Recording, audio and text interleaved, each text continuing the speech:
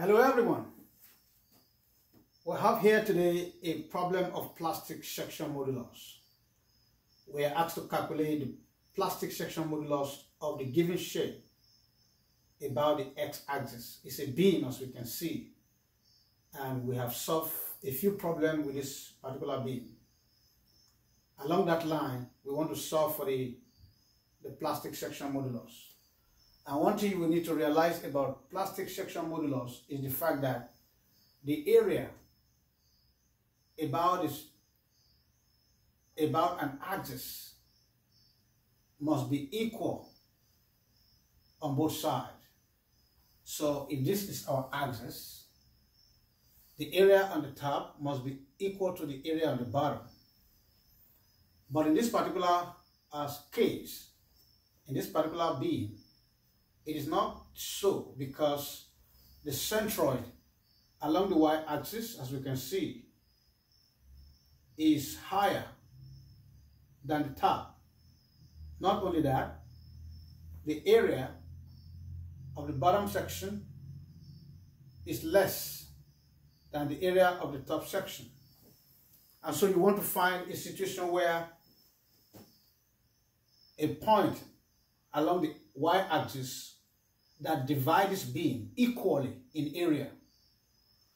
And from my previous exercise on this, I realized that that location will be 8.5,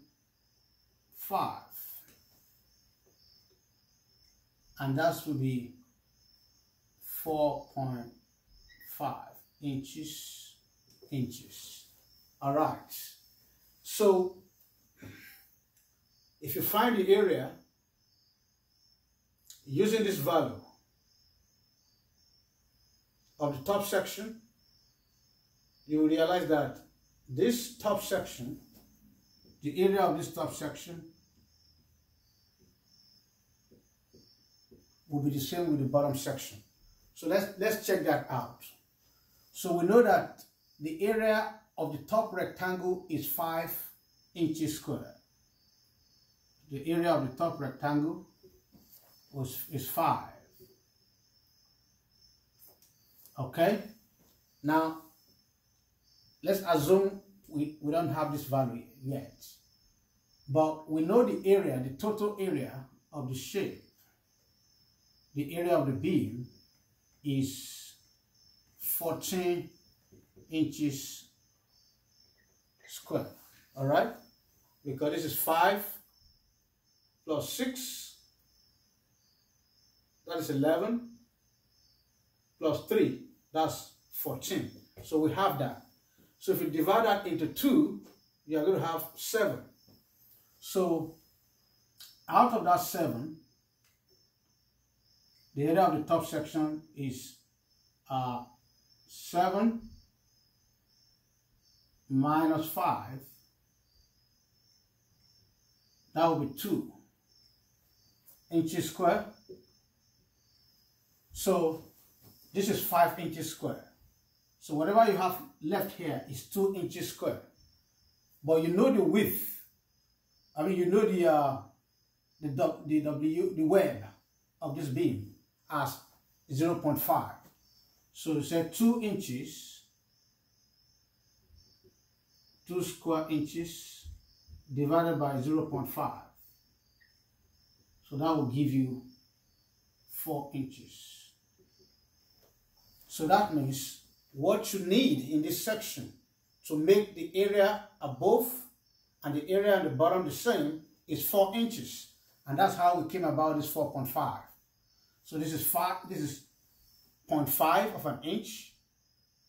And since we already calculated this 4 inches. So when you add those both together, that's how we came about 4.5. And so if you do the area 5, if you do the calculation for the area, you are going to have 5 inches square plus 4 inches multiplied by 0.5 inches, that is 0.5 inches multiplied by 5 inches. So that's going to give you 7 inches square. And so when you deduct this 7 inches square from this here, you are going to have 7 inches square left, which is the area of the bottom. So your centroid for calculating your plastic section modulus has to be at that location, at that point that divide the beam equally in area from top and bottom. And so we find that already, and that's what we see here. So now let's go to our section modulus about the x-axis.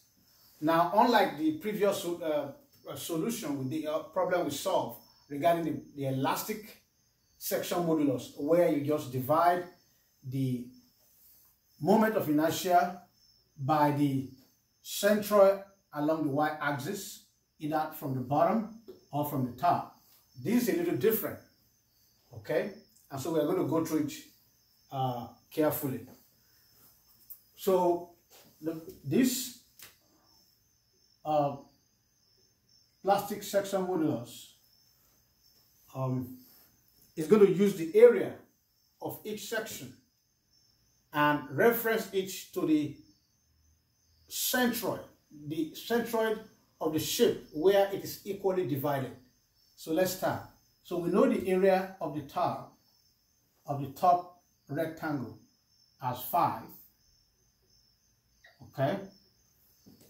Now, what is the distance between the center of this height, of this 0.5 height, and the centroid here?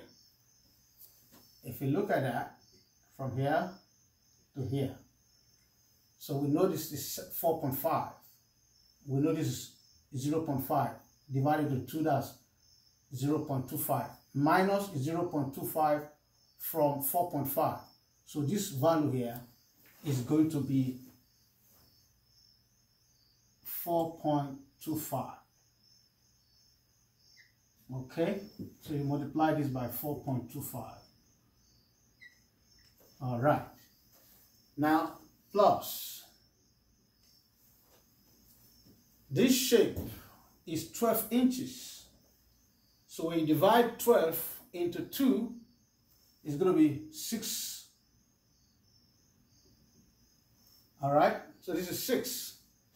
Now, from the bottom, you deduct this ½ inch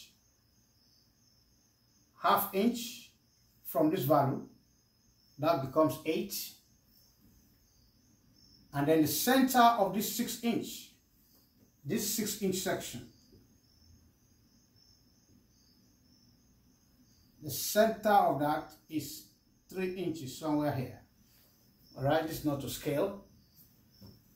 So minus from 8.5 minus this flange, you are left with 8 inches to this point. And then from that, you minus 3 inches from here. This is 6 inches.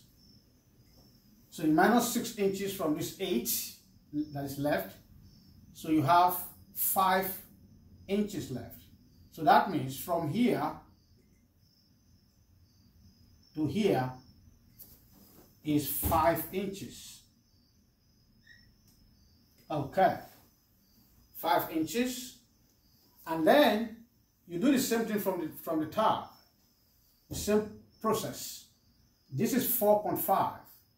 You minus the height of the flange, which is ½ inches. So you are left with 4 inches. The 4 inches, this is our 6 inch mark. So this also is 6 inches. So you divide that 6 inch into 2. To 2 equal parts. So let's say this right here, somewhere here. Okay, so that's 3 inches here.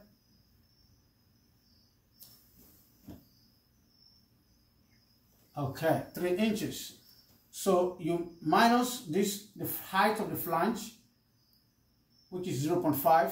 So you are left with 4 inches. And then you minus half of this section here, which is 3 inches. So you have 4 inches minus 3 inches. So you are left with 1 inches. So your 1 inches is somewhere here. This is not to scale, mind you. So, okay. So that's 1 inches.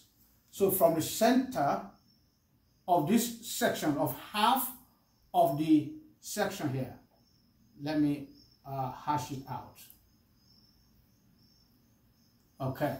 From the center of this lower half to the centroid that divide this whole beam into equal area on the top and bottom, we have 5 inches. So, and we know the area of that half section. And from, on the top section, from the centroid of the entire shape to the center of half of the web of the beam is 1 inches. And we know that area of that half section is 3 inches squared.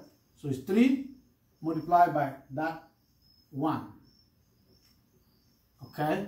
Plus, we know this same area, this area is also 3 multiplied by 5.